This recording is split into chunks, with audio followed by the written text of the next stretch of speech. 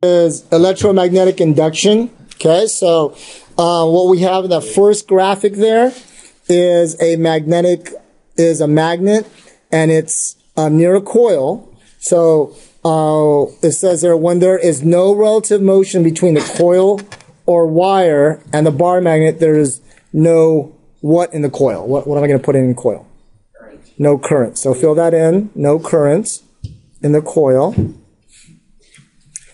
A current is created in the coil when the magnet moves. Okay. We'll say toward the coil. Okay, that's in part B. And also moves in part C. A current also exists when the magnet moves away from the coil. So it just has to be moving. Okay. All right. Other things you can do is you can change the shape of the coil. So on the right hand side there, it says no current exists in a coil of constant area. So if the area is not moving or changing, there's not going to be a current. All right. That is located in a constant magnetic field. So the area has to be changing or the magnetic field has to be changing. Okay, and picture B there says, while the area of the coil is changing, an induced EMF.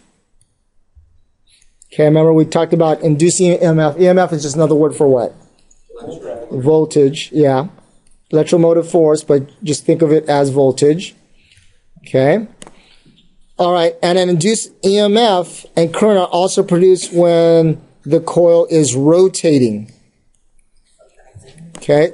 All that has to happen is the two things. Either the magnet has to be moving back and forth, okay, or we've got the magnetic field changing or the shape of the coil changing. All right? Okay. That's pretty straightforward. Yes? You didn't get the... Oh, okay. Oh, all right. Electromagnetic induction. Okay. You're right. It says, we need to include here, it says, an induced current, you're right, an induced current is brought about by a changing magnetic field. So we have to have a changing magnetic field to produce a current. The resulting EMF is called an induced EMF. Thank you. So that's the big picture. So the magnetic field has to be changing, or the shape of it has to be changing. How come when you have a magnetic field, in order to... What this shows is here. Okay, so what this diagram shows is that we've got this, basically this wire, right? This object here is moving in that direction. Okay, a wire moving in a magnetic field is going to produce its own EMF. All right? And let's look at why that is. Okay, let's look at why that is. Let's go back to this. So again, the EMF produced by a moving wire in a magnetic field is produced by the velocity of the moving wire, the magnetic field that it's going through, and the length of the wire. All right? So, what's that?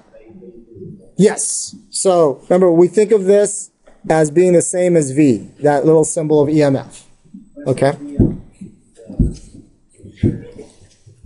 So, it says, suppose above the rod is moving at a speed of 5 meters per second in a direction perpendicular to a 0.8 Tesla magnetic field. The rod has a length 1.6 meters and a negligible electrical resistance. The rails also have negligible resistance. The light bulb, however, has a resistance of 96 ohms. Find the EMF produced. So all we got to do there is plug into the equation, okay, of the EMF is equal to VBL. So what am I going to plug in for V? Okay, 5 meters per second, the magnetic field. Okay, 0.8 Tesla, the length.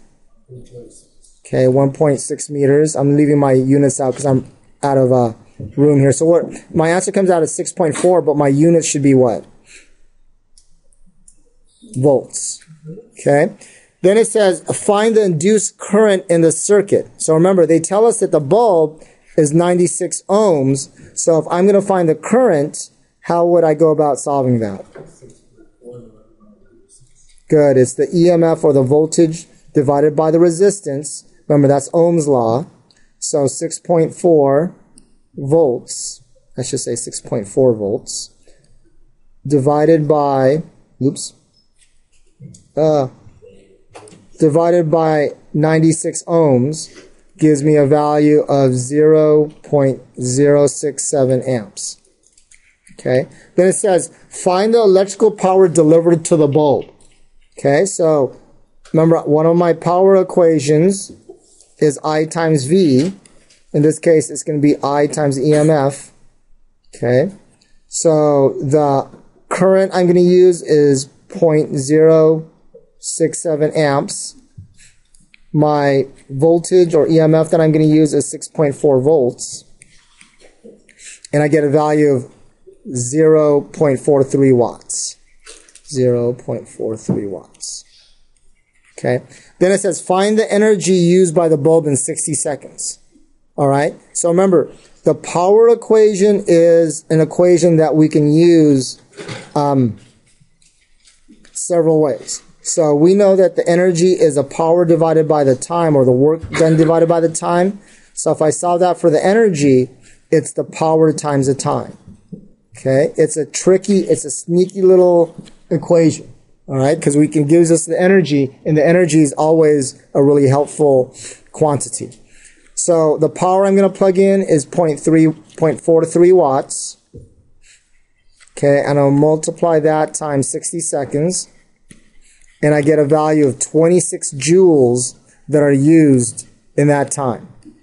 Okay, but here's what you should notice.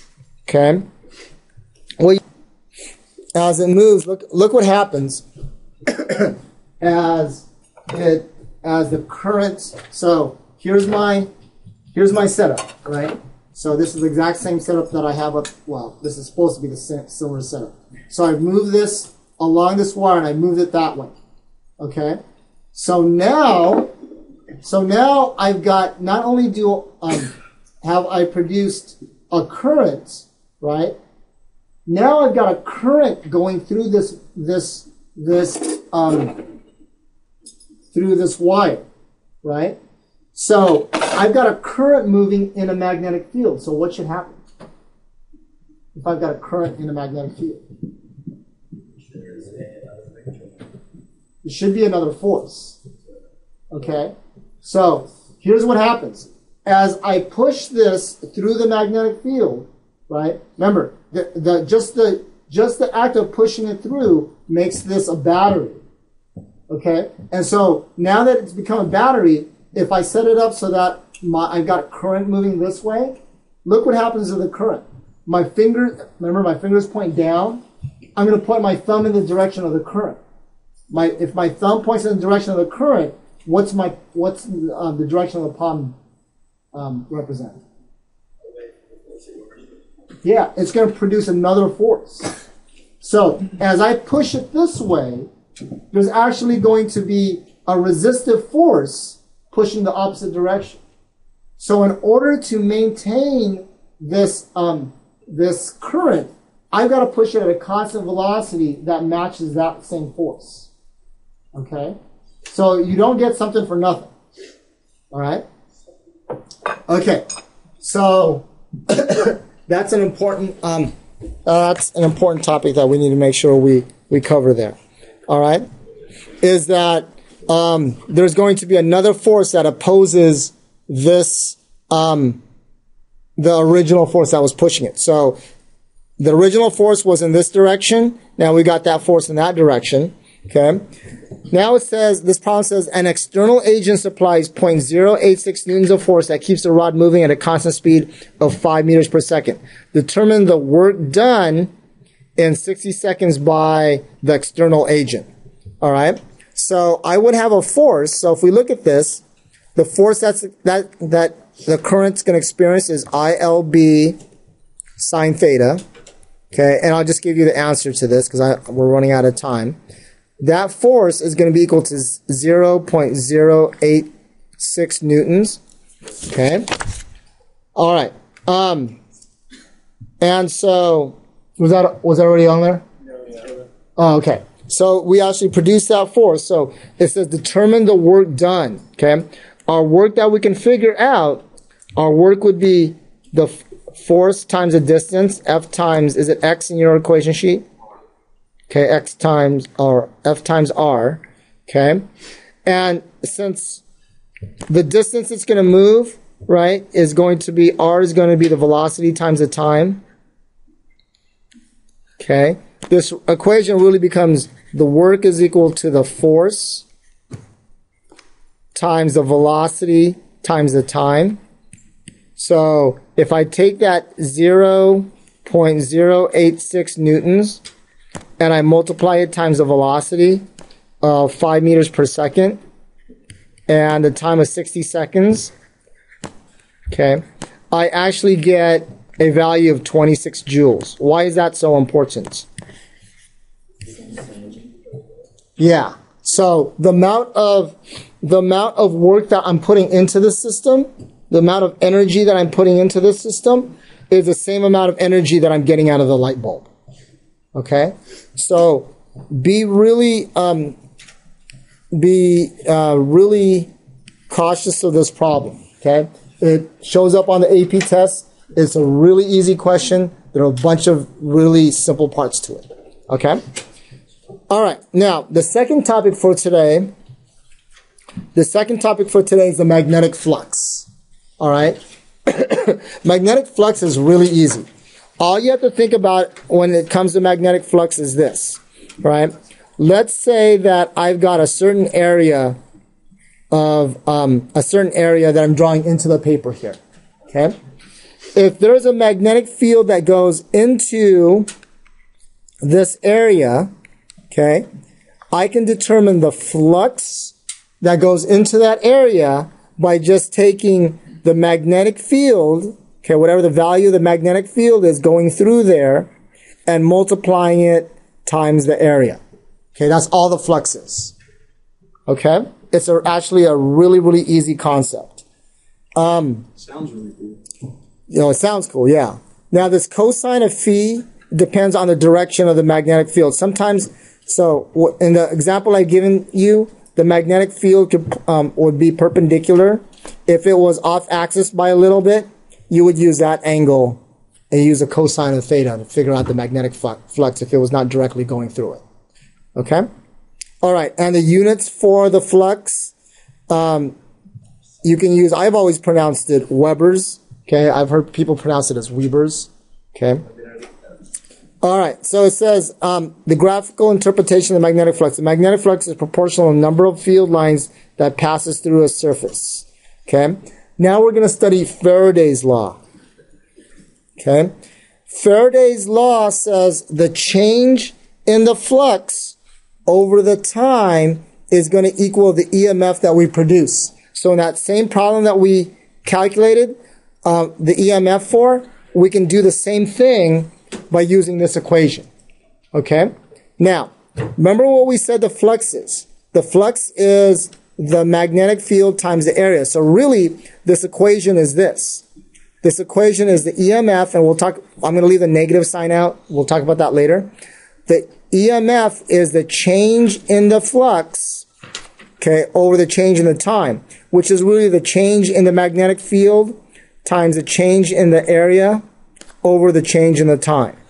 Now, I will tell you that on the AP test, they're not going to make it this complicated. They'll only change either the flux or the area. Okay? So really, I would look at it as this equation. They will probably they may keep the area constant, but change the flux over time, or they'll keep the magnetic field constant and change the area. In both cases, that's really easy. Okay? All right, so this is the EMF in a coil that can be produced in a coil by changing the flux through it. All right? All right. So, that particular problem that we have, I'm going to actually have you, this particular problem, I'm going to actually have you calculate that, practice that. That's actually pretty easy. I need to explain Lenz's law real quickly. Okay? Lenz's law is another one of those pretty tough concepts to visualize. So really need your attention, kind of paying attention to this right now. Okay? So let's say that I've got a coil of wire. Okay? Now, we said that the magnetic field, a changing magnetic field in any near any wire is going to produce a what? A current. Okay? It's got to be a changing magnetic field. But one of the things you guys will be asked is, what is the direction of that current? Okay? So, to understand how to solve that question, we need to understand Lenz's law. All right? So, what I'm going to start off with is I'm going to start off with this current, or I'm going to start off with this wire. Okay? I'm going to assume this wire is it's like a horizontal wire, a horizontal loop. Does that make sense? I'm trying to draw it in perspective there. Okay? Now, what I'm going to show you is the first thing that I'm going to show you is the magnetic field. So there's a magnetic field going through it all the way through, and I'm going to draw it like this. Oops. I'm just going to draw it out like that. Okay? You may end up needing more space than this. Okay? So originally, this is the magnetic field. Okay? That's the original magnetic field. What I'm going to do now is I'm going to erase all of those arrows except the one on the far left to show you, to show this as sort of show this to you a little differently. Okay? Now, let's imagine that magnetic field is, all the way through, just like I'm showing up there. Does that make sense? Okay? I just haven't drawn the other lines. Okay? Now, let's say that magnetic field changes. Okay? Let's say that magnetic field changes so that the magnetic field is no longer as strong. A second later, it is that strong. It's gone down. So the length is determining how strong the magnetic field is. Okay? And then let's say it decreases even more a second later. Then a second after that, it becomes just a dot. Okay? So these magnetic fields still go all the way across. Okay? They're just changing in their strength and direction. Okay? No magnetic field. Okay? And then a split second later, I get a magnetic field that's pointing in the opposite direction that goes like that. Okay? And it's increasing in the other direction. All right? So here's what we're going to say. Okay? So we started off as a strong magnetic field pointing downward. Then it got weaker downward and even weaker to where it became zero. Then it started pointing the other direction and got stronger. All right? So here's what happens. Lenz's law, the result of Lenz's law is this. What actually happens is this. A changing magnetic field will produce an induced magnetic field that wants to maintain the previous magnetic field. Okay, so let me say that again. A changing magnetic field will produce an induced magnetic field that wants to maintain the previous magnetic field. Okay? What's that? I thought this diagram showed that the induced magnetic field was in the opposite direction. Yes. So, yeah, go ahead. So the induced magnetic field from the original magnetic field, like if you took the induced one, it would induce the original magnetic field. Okay, let me show you what's going to happen. Okay? So, what's going to happen is this. I'm going to show a new magnetic field. Okay? So this magnetic field I'm going to use using these green arrows. All right? So this original magnetic field was this length here. Okay? The induced magnetic field is going to try to maintain that original magnetic field. But then the magnetic field changes again. So then an induced magnetic field shows up again. All right? It's trying to maintain that original magnetic field. Now it's gone down to zero. So I've got another magnetic field that's trying to maintain this previous magnetic field. Okay? It just goes to the previous one with the one right before it. Exactly. It's trying to maintain this new magnetic field is trying to maintain the previous magnetic field. Okay? So a changing magnetic field, again, produces a induced magnetic field that's trying to maintain the original magnetic field. All right? Okay, now, so we've made this induced magnetic field. This induced magnetic field, so let me use blue as my new color here. I'm going to use a different color. I'm going to use dark blue here. So now I'm going to get a current, okay? So this induced magnetic field will make an induced current, okay? An induced current that is based off the right-hand rule for the induced magnetic field, okay? So the induced magnetic field is pointing which way? Through that hoop, downward. So if I point my fingers downward through that magnetic field, okay, my thumb is going to point. So this induced magnetic field points downward. My thumb is going to go along this direction in that coil. All right? Okay. All right. So let me show you in my example here.